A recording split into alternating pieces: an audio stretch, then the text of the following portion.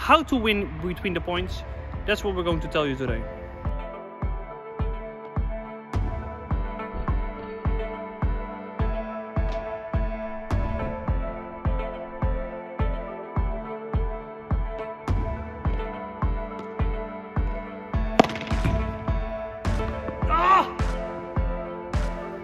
Hello and welcome everybody. Today we are in Oosthout in Voorhout.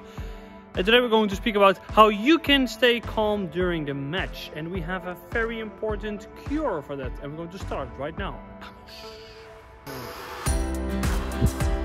I'm also going to tell you something that is so important that you have to watch to the end of the video. Yeah, that was your ball!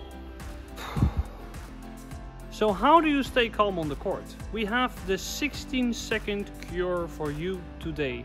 Everything that I tell you today is going to help you to win the match by winning between the points. Come on, come on. Yeah.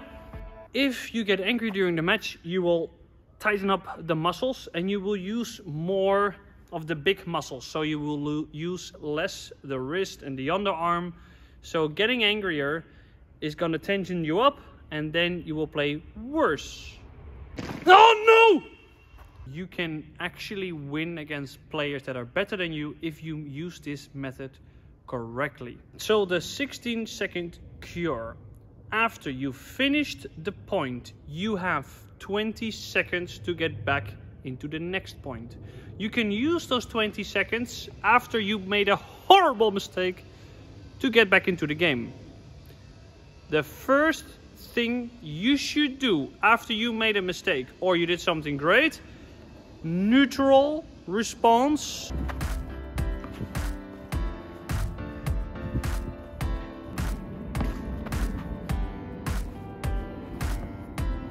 $15-0.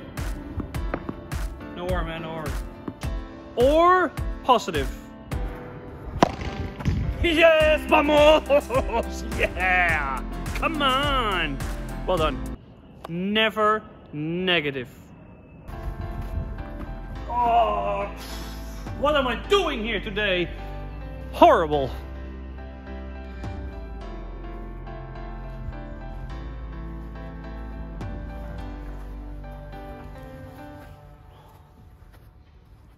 So first step is neutral reaction. Or positive. Come on, well done. Good job. Never negative, because once you get into the negative spiral, you never get back up. Or you could, but you're gonna play worse. So, it's raining. Neutral response. No worries. If you see that your partner is upset and he's like angry, like, I'm shit! No worries, you're shit. Everybody knows. But today, you might be doing better if we just focus on the guy on the left, because he's absolutely garbage. You are way better than him. Be positive, yeah? Get your partner back into the tactics. If you are not neutral, so if you're angry, you're losing your tactics. The second phase of the 16-second cure is the relaxation mode. Turn your back to the net. If you are in the relaxation mode, it's also good, instead of holding this on your right hand, if you are angry, you might be putting too much pressure on the grip, and then you will tighten up all the muscles. So what you could do is remove it and hold it in your non-dominant hand, and then no worries. Yes, now I am more relaxed. If I am losing and I'm like this, 15-0. So much pressure in the grip. This is not helping.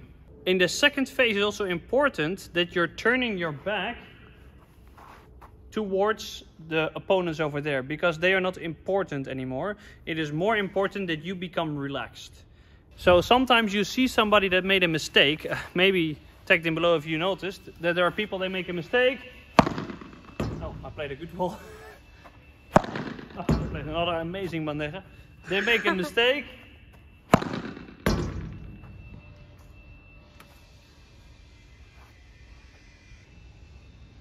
And then it's like they are still with their focus on that ball. But after you made a terrible shot, you want to forget it as fast as possible. You turn your back to the opponent and you start with relaxing. Yeah? Relax. No pasa nada. So maybe hold it like here. You can also do this. So you are like walking and walk like you have to be present in the moment that you are not stressed and walk. So also it could be important that if you're walking, that you are relaxed. It is also something that helps is to tension up your muscles and then release. So you feel the difference between being tense and being loose. This will all help you to be better in the next point. If you're more relaxed, you're able to play with better shots because you use more muscles. The more tense you are, the less muscles you use because you're using your big muscles, like your upper body too much. So then you will be in angry like this instead of yep. What is also very important in the relaxation mode, that if you're in phase 2, that you're very aware of your breathing. You play better on a specific heartbeat. Yeah. If your heartbeat is too slow, you might be playing too passive. If your heartbeat is too fast, you might be playing too aggressive. So you have to control the heartbeat. Because if your heartbeat is too high, you actually lose control. So your technique goes to wheat if your heartbeat is too high. There is a heartbeat that you just cannot control your technique anymore. You see that you are breathing through your mouth, your heartbeat is too high. So you have to get that down by breathing in 6 seconds. Get as much oxygen as possible. If you breathe in more, it's a bigger chance that your heartbeat is lower and you are ready for the next point. These are very small things you have to think about before you start to play your next point. If your opponent is going to serve and he's waiting for you and he wants you to play fast, wait until your heartbeat is low, say sorry. Take some extra time. So if the opponent is breathing through their mouth, they might lose control. Or they are stressed, like it's a big point, or their heartbeat is too high and they have to breathe through their mouth. So if you see that, you know you have them and you want to play points fast, because then they will play worse. Also, what is crucial in the relaxation phase is that your eyes are focusing on one thing. If you are angry or upset or your heartbeat is too high, you will be like here and you get a lot of stress. Try it in a living room, try to do like this and you feel like, oh, you feel a lot of stress. So if you play the point, some players, they look to the racket, like a very specific part, and that will make, if you look to one specific spot, it will help you to relax more. So find something to focus on and try to look at that, and that will make you more calm. You made a terrible mistake. Oh, in the net. Neutral, nothing happened. Relax.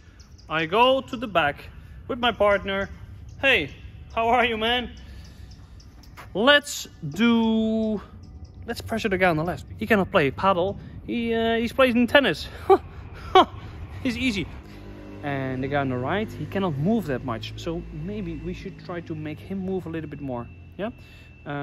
Okay, let's do this. Vamos. Yeah? So then you have the third phase ready to play. What are you going to do next? The fourth phase. This is going to be the rituals phase. And the rituals phase is going to make you calmer on the court. So you don't have to be like Nadal, but you do things you always do to have your mind absolutely clear from whatever is inside your head. So if you are busy with your ritual, you will think of nothing else. And that will make your technique better, because you don't want to think about how you're going to hit your shot. You want to think about where to hit your shot, and then you already made the decision, and then you're going to do the ritual. So that could be bouncing like this, walking over the lines, the pins, and you're ready. Being active, an energizer. So if you want to keep moving and you want to do better, you can do the energizer, that you are ready for the next point. So you can say to your partner, okay, let's move a little bit more. Come on, come on. Yeah. It's also said that if you have more energy than your opponent, you're 50% more likely to win the match. If you're more active, you can show your opponent, I am not done with you. I'm going to win this match because I have more energy than you. Come, kill me then, vamos. Yeah. You want to play on the flow. The flow is a thing that you play that everything just happens by itself. You don't have to think, it just goes and you have like, oh, today I played so well. It's just hitting every ball. That's the flow.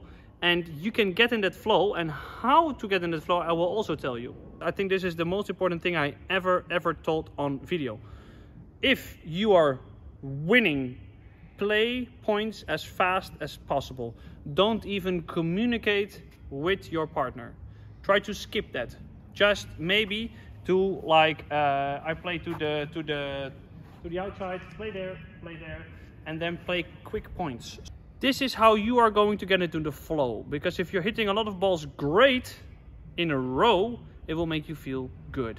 If you feel good, you will play good. If you're losing, take as much time as possible in between the points to recover from losing and break the flow of the opponent. So if your opponent just hit an amazing ball, try to stall the point as much as possible. Wait until you ask for the third ball. Can I have the third ball, please? Or change balls, or take something time, or oh, my shoe is untied. Sorry. Oh, this one is also untied. To take as much time as possible, because now if you do this, you break the pattern and they have to get back into the rhythm again. If you want to see the full video, I think it's on YouTube for the Loehr 16-second cure. I think there's an entire video on that on YouTube.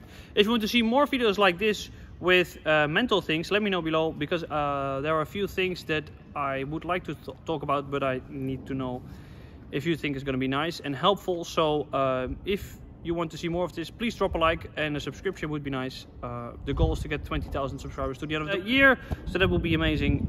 Thank you everybody for watching, and see you next episode. Hasta luego, ciao, adios.